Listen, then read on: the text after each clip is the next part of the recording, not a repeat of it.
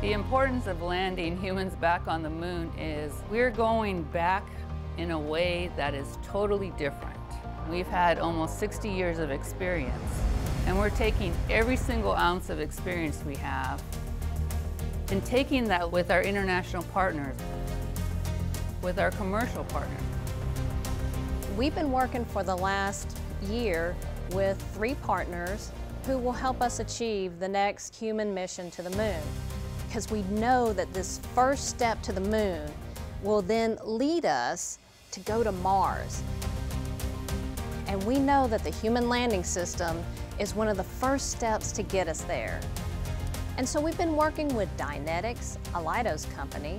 We've been working with Blue Origin, who have partners of Draper, Lockheed Martin, and Northrop Grumman. In addition, we've also been working with SpaceX.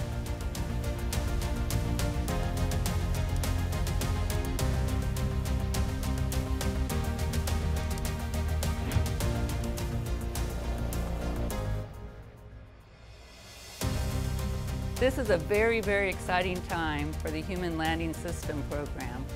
They've spent a lot of blood, sweat, and tears over this last couple years getting ready for this moment.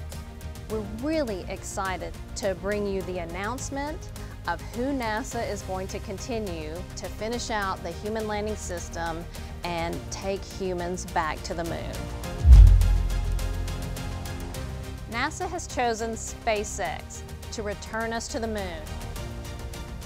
I am so excited to partner with SpaceX in this fantastic endeavor for the Artemis suite of missions. So congratulations to the SpaceX team. The SpaceX design is a single-stage solution using their Starship.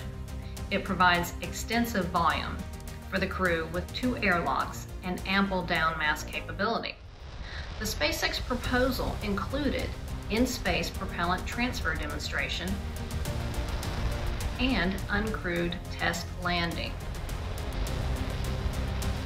So now that we've selected our partner, and for the next phase going forward, we have to make sure that the testing occurs, because we're not going to launch humans until we have a successful test. So we will be working to make sure that the design and everything that we have going forward so far is ready to go. So the human landing system is going to allow us to be able to access different parts of the lunar surface.